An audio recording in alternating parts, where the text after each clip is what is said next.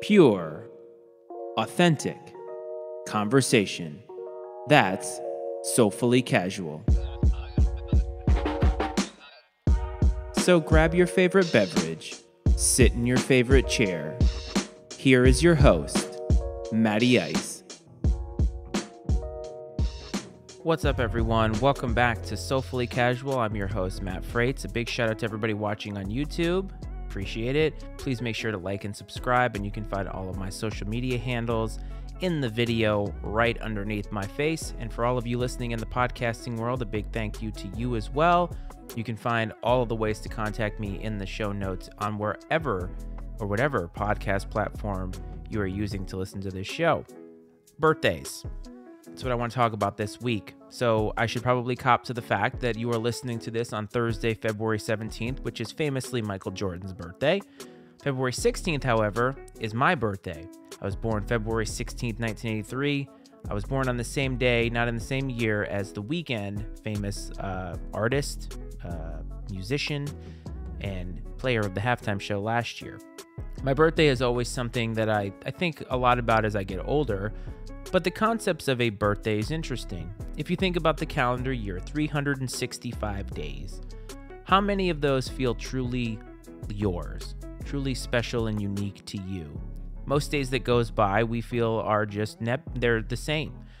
They don't really have a feel to them. They go by. We rinse and repeat a lot. I talk about this a lot, actually, but birthdays, even holidays. How many holidays feel truly special to you? Christmas, celebrated by millions. July 4th, celebrated by millions in this country. Any other holiday. You share that holiday with somebody else, with millions of others, because it's a day and a theme that has been associated and established as something that is now a part of the fabric of society. But your birthday, it's the day you were born, the day your mother had you. You came into the world. It's your day. Even if you share that birthday with somebody else, unless you're a twin, of course, but if you share that birthday with somebody else, it's still your day. And every year that passes by, people say, another year around the sun. But what does that mean? It means that we have lived another year, and in a calendar year, the Earth rotates fully around the sun one time. And that's why we say I made it another year, another trip around the sun.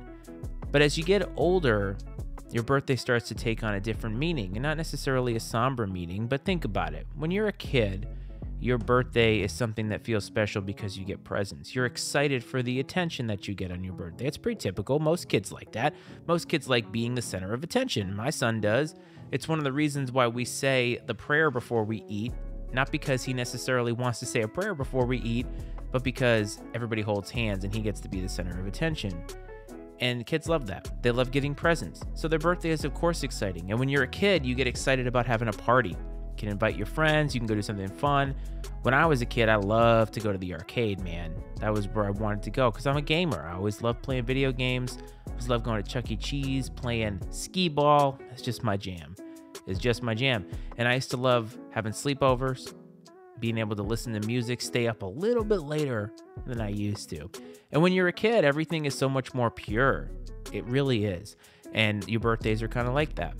As you get older, become a teenager, becomes about hanging out with your friends in a little bit of a different way, becomes about the ages now. 16 is that first true milestone year. My mom thought 13 was a big deal. You become a teenager, but 16, it changes for you because now you can legally drive. Now you are all of a sudden thrust into this different place where you have something of clout. Having a car, a license, being able to transport yourself. It's a feeling of true independence. And the years start to matter in different ways. When you're 18, you graduate, you're an adult. You feel like you can do anything. You register for not the Secret Service, you register for, I can't even remember what the hell it's called. I think you get it. Anyway, you register for being drafted. How's that? Anyway, selective service. Anyway, but you're 18, you're an adult. You feel like you can conquer the world. And then the next one, you're 21, you can drink. Now, you could drink beforehand if you're like me because you're in college, but 21, you can legally drink. Now, when somebody says, son, may I see some ID? You can hand them a card and look at them and smile, and they can't say shit to you. you have a feeling of power. When you're 25, it kind of does mean something. 25 is the first age where I think people start thinking about how old they are. Sure, you can start to rent a car by yourself, but who cares about that? Because how often do we rent cars anyway? But when you're 25, quarter century, a lot of people have that quarter life crisis, they call it, and you start to think a little bit. You're now out of college, most likely. You've just been thrust into the workforce. You're a part of society now. You're a cog in the wheel. You're not special anymore. You're not exempt from all of the ills of life. Paying bills, figuring out how to make ends meet. It's part of being an adult, and I think that's why a lot of people struggle at 25. 30 is the date that most people seem to struggle with for some reason. I think it's less so today. I know that it's cliche to say like 30 is the new 20, but being in your 30s now has sort of been thrust as that last year that you feel young or that you're considered young. I personally don't agree with it. And some people say that when you're in your 30s, you start to become old. When I turned 30, a lot of things did change for me. I partied so much in my 20s that it didn't feel right anymore. I met my wife. I got married. I ran marathons. I discovered podcasting. So many things have happened in my 30s. But your 20s, when you leave your 20s, it does feel kind of significant because your 20s is that time in which everything is on the table. You're supposed to try everything. You're supposed to do everything, sowing your oats. And it doesn't mean sexually. It just means out in the world. You go travel, you mess things up, you come within this close of being in debt, right? But it's ultimately worth it because you've experienced life in a way that it's not that you're not allowed to in your 30s. It's just certainly frowned upon because once you're in your 30s, where are you? You start to take inventory of where you are. And then you hit that age of 40 when it seems like everything changes. Birthdays change a lot too, because as you get older, you start to think about what has happened over the last year of your life, not just in what has happened to you, what's happened in the world, how fast time is going. I'm turning 39 this week. This is my last year in my 30s. I don't really feel this ominous sense of, oh my God, I'm old. It just is. We age. It's how life goes. We can't stop aging. Father Time is undefeated. You're never going to defeat him, or Mother Time, whatever. You're never going to be able to defeat him or her. But as I turn 39 now, and I think about the last trip around the sun for me, it's hard not to think about the things that have happened. Think about the last couple of trips around the sun for me.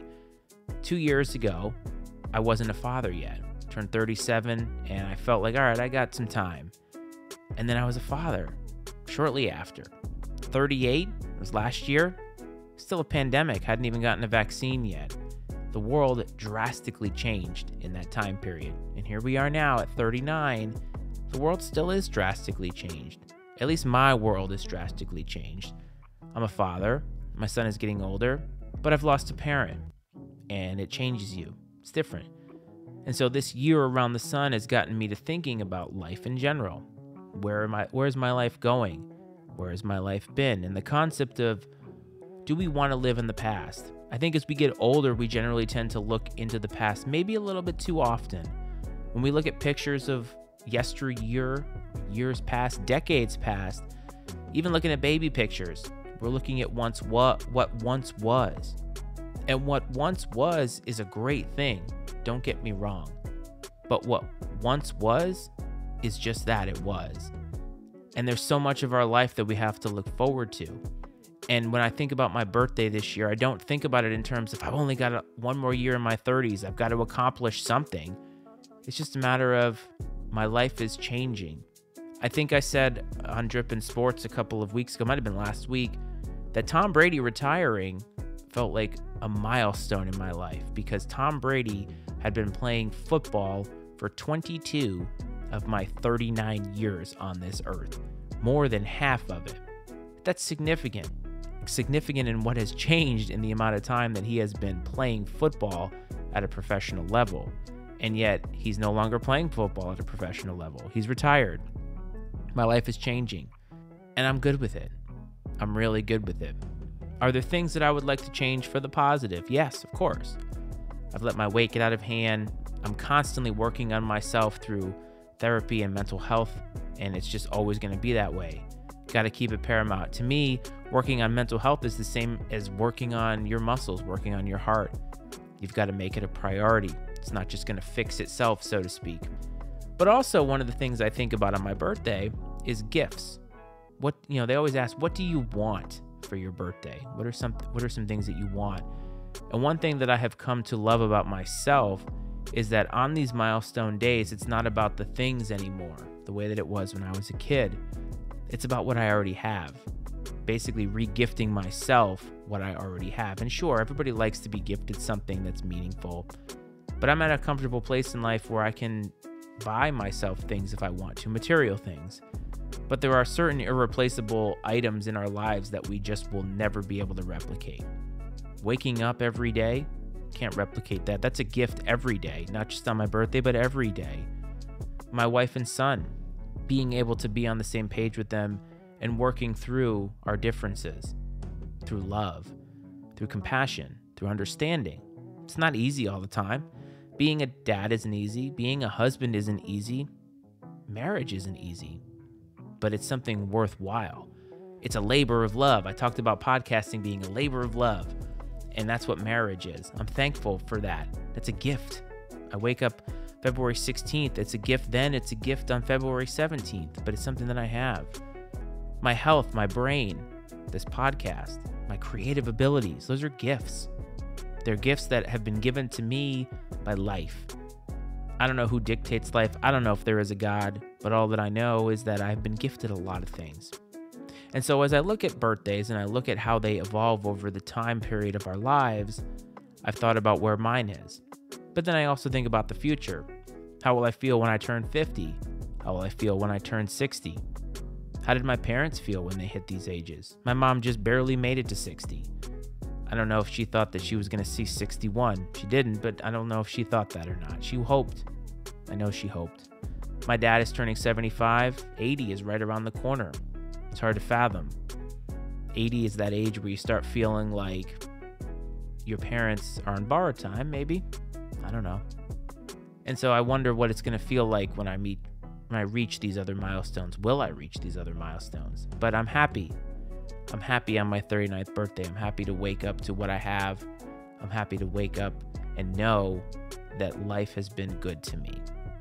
I've been good to the people in my life, even if I'm not perfect. And it's a gift that I hope to continue to give others. I want to continue to gift the best version of myself that I possibly can. And I don't know, something about birthdays. But let's be a little bit more lighthearted here. Birthdays, cakes on birthdays. All right. I feel that everybody has a preferred cake in mind on their birthday, or some kind of a confection, I should say. And I'm a cake person. I'm a dessert person in general. And so I wanted to go through some of my top 5 desserts and things that I like to have on my birthday. So number 1, and this is in no order, is funfetti cake. Absolutely love funfetti cake. I love funfetti anything. There's just something fun about it, for lack of a better term. I love it. I love the way that it tastes. I love the way that it looks. I love cream cheese frosting. It's just fun. You can give it to me in a cupcake, cake pan, whatever. I'm all in. So if somebody asks, what kind of a cake do you want? That's a traditional cake, just out of the box cake. Funfetti all the way. If I'm looking for something a little bit more indulgent, now I will say this, indulgent, but not necessarily at that elite level. My favorite ice cream of all time is real cookies and cream ice cream. Now, don't give me any of that low-fat stuff. I want full-fat, real cream. Let's go. I love it.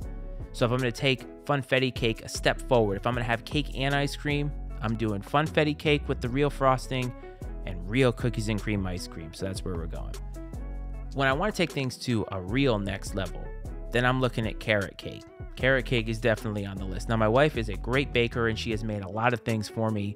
I love a good carrot cake all year round. This does not have to be a fall thing. I'm not here for people to tell me that carrot cake is a fall thing. No, carrot cake is awesome. I love cream cheese frosting. I just love everything about it. The raisins, it just is, it's light. It can be heavy, but it can be light at the same time. It's just different. It's unique. I love the spiced cake. Everything about it is great. So if I want to take things up from the store-bought boxed cake and ice cream thing, and we want to move up a little bit, we're going to do that. And then we're going to pair that with some gelato. That's what we're going to go with. So that's if I really, really, really want to get nuts. Now, if we want to talk about indulgent with a lot of opportunity for improvement, we're going cheesecake here. I love cheesecake. It's my favorite dessert of all time, mainly because it can be done so many different ways. If you've been to a cheesecake factory, you know there are so many different things that they can do with cheesecake that probably God never intended to happen. Sometimes for me though, a plain cream cheese, New York style cream cheese with a little bit of fruit, like a fruit glaze or something like that, is where it's at. But I'm not going to say no if you want to make a Snickers cheesecake or a s'mores cheesecake or whatever. I'm here and I'm willing to try it. And my wife has done it. By the way, if you want a really, really great idea, make Greek yogurt cream cheese balls. God, Greek yogurt cheesecake balls. I can't speak right now because I just want that stuff. It's amazing. Now, some birthdays, milestone birthdays, maybe not 39, but 40, I'm going big. And my wife likes to make this 7-layer cake. See, I feel like if you're going to celebrate a birthday, if you're one of those people who likes to turn it up on their birthday, I turn it up on the milestone birthdays. 40's big. I want to celebrate making it to 40. Not necessarily overindulgent to where it's a me party, but I'm talking about make a huge ass cake and let's go nuts. Let's go absolutely nuts. And she makes a 7-layer cake, which has, I think, 2 layers of chocolate cookie, 2 layers of chocolate cheesecake, 2 layers of chocolate cake. My friend Lee, who's listening, knows exactly the cake that I'm talking about. A layer of peanut butter frosting with peanut butter frosting over the top of it. Call it a day. Give me the cake. Give me the spatula and a fork. I'm eating the whole thing, and we're just going to town. I may just go into a coma on my 40th birthday, but if we're going to do it that way, that's it. So those are some of the things that I love. If you want to know the recipe, reach out. You can find the social media handles here on YouTube. Socially.casual@gmail.com is the email. I haven't said that in a while. And of course, MattySmedia.com. You can find me, find all the other podcasts. What do you like? What do you like to do on your birthday? Do you go out to the club? Do you like to go out to eat? Do you like to just eat desserts? Let me know. If anybody has a birthday that they are listening today, happy birthday to you.